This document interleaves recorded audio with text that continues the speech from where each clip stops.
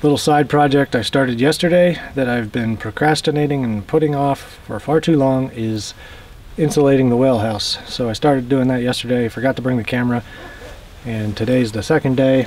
I'm just putting foam board in it. I put a layer of radiant barrier down on the floor, foil bubble foil, and then a layer of foam board, and I'm basically lining everything with foam board. And then I'm going to put the pressure tank back in and insulate that. I'll show you what I've done.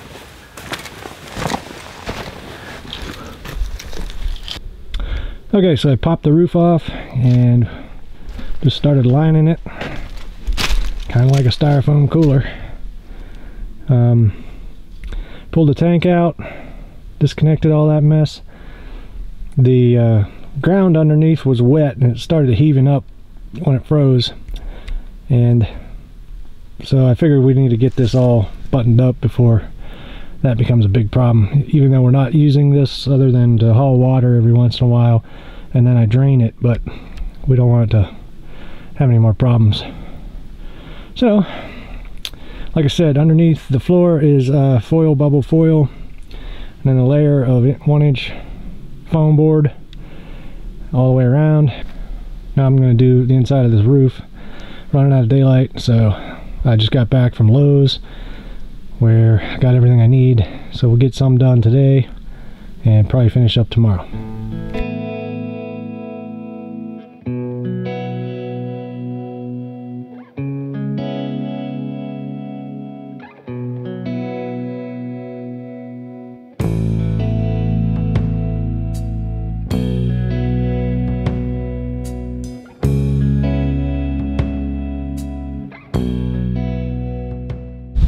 Man, it got windy, which makes working with sheet goods kind of a tricky little situation.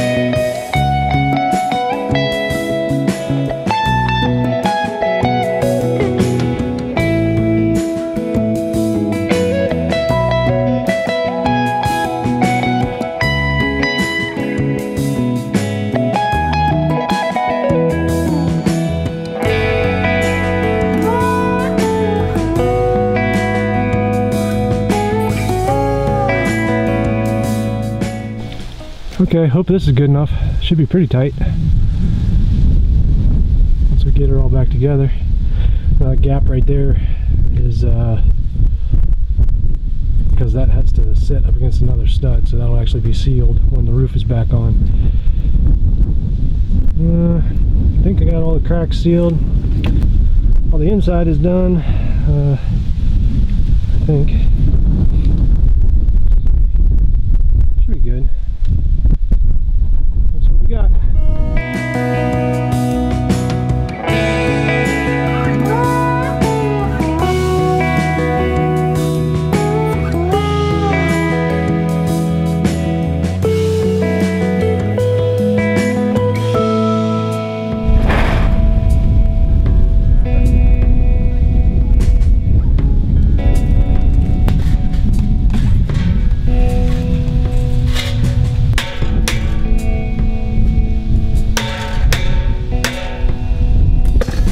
Phil, speed it.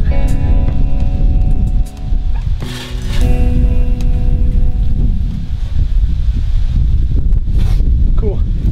Alright, one thing I've learned is before you take stuff apart like this, take a picture of it so that you know how to wire it back up.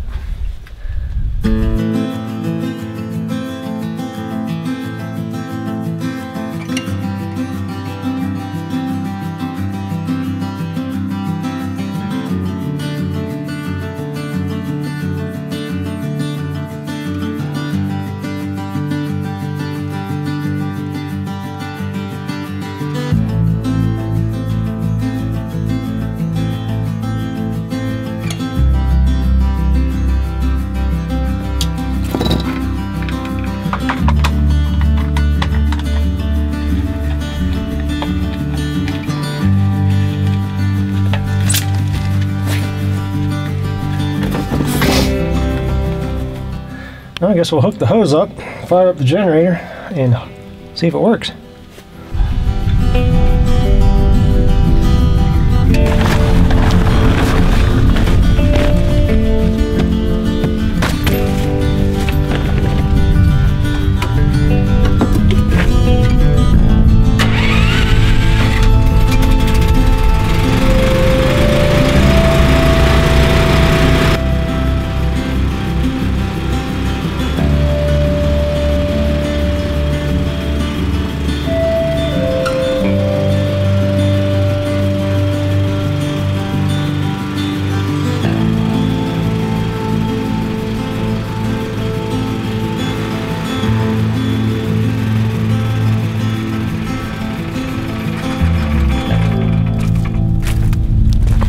Small leaks that we gotta get fixed.